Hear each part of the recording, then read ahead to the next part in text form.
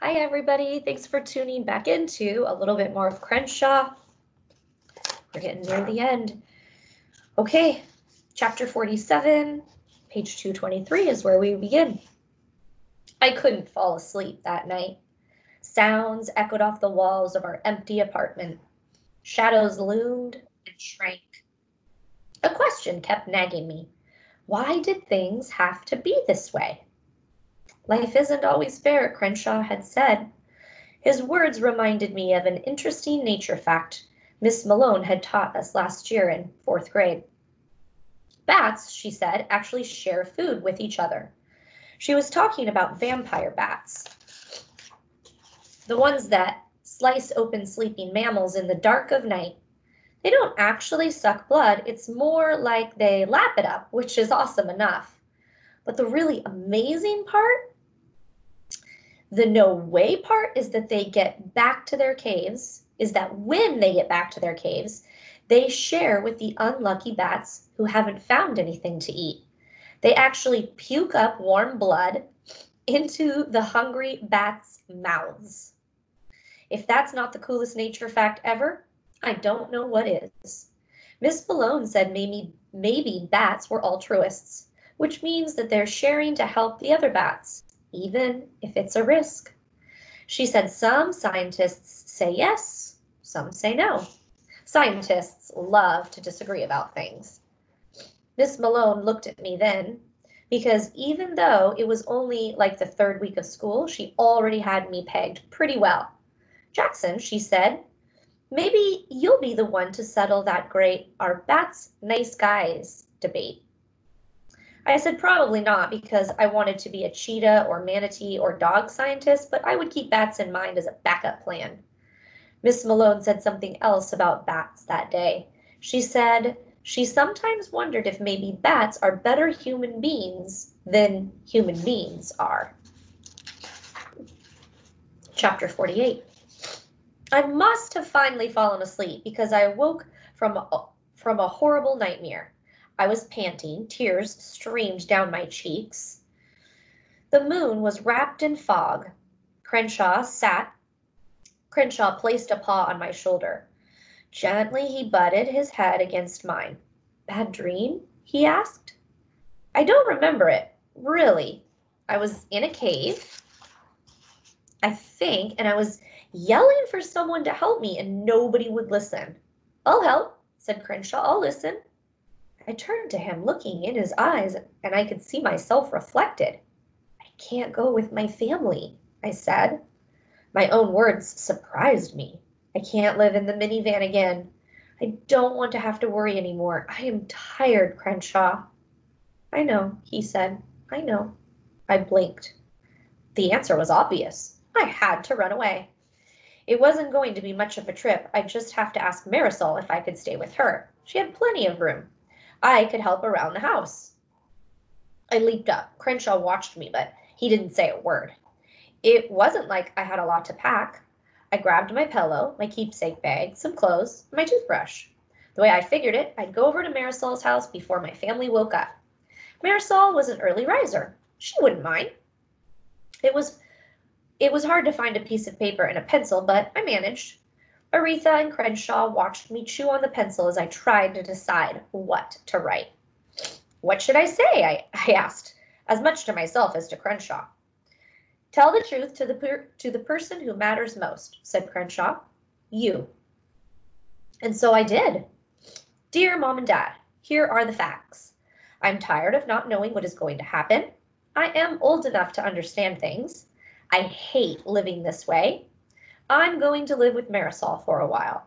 When you figure things out, maybe I can join you. Love, Jackson. P.S. Aretha likes to sleep on a pillow, so don't forget. And P.P.S. Robin needs to know what's happening too. In an envelope, I put $10 I'd made from walking the Grouchers' dachshunds.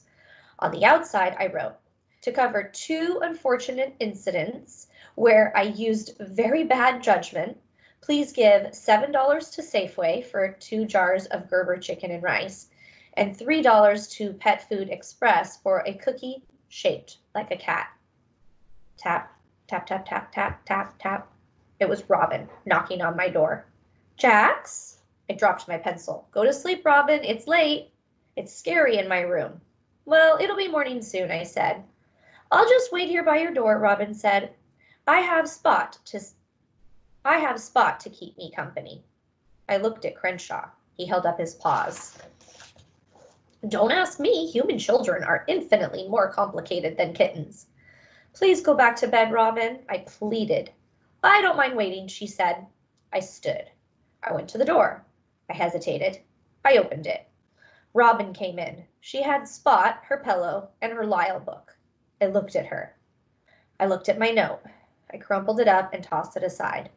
We read Lyle together until we both fell asleep. Chapter 50.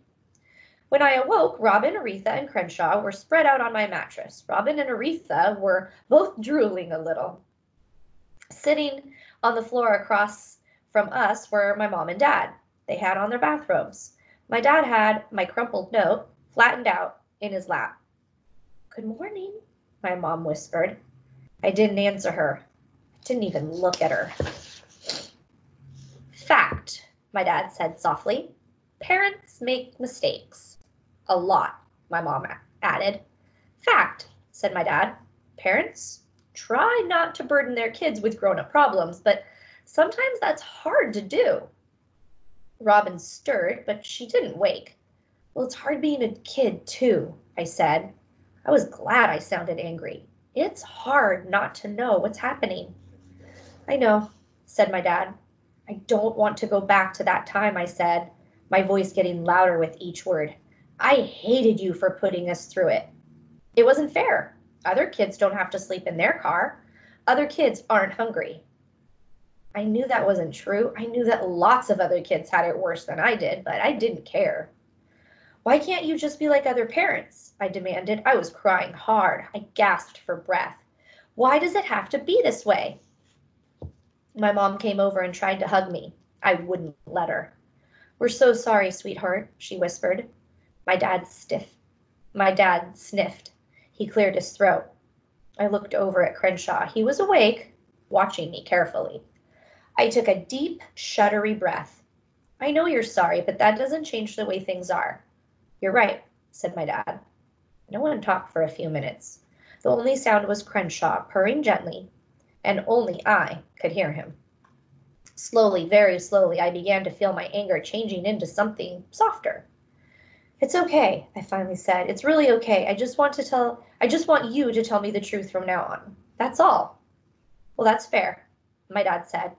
More than fair, my mom agreed. I'm getting older, I said. I can handle it. Well, then here's another fact, said my dad. Last night I called the guy who wanted to buy our guitars. He told me his brother owns that music store down by the mall. He needs an assistant manager. His brother also has a garage apartment behind the store that won't be occupied for a month. It'll give us a roof over our heads for a little while anyway, and maybe some more work. Well, that's good, right? I asked. It's good, my dad said, but it's not a certainty. Here's the thing, Jackson. Life is messy. It's complicated. It would be nice if life was always like this. He drew an imaginary line that kept going up and up. But life is actually a lot more like this. He made a jiggly line that went up and down like a mountain range. You just have to keep trying. What's the expression, my mom asked? Fall down 7 times, get up 8? Make fortune cookie wisdom, said my dad. Oh, more fortune cookie wisdom, said my dad, but it's true. My mom patted my back. Starting today, we'll be as honest with you as we can. Is that what you want? I looked over at Crenshaw, and he nodded. Yes, I said, that's what I want. All right then, said my dad, it's a deal. Fact, said my mom. I'd really like some breakfast.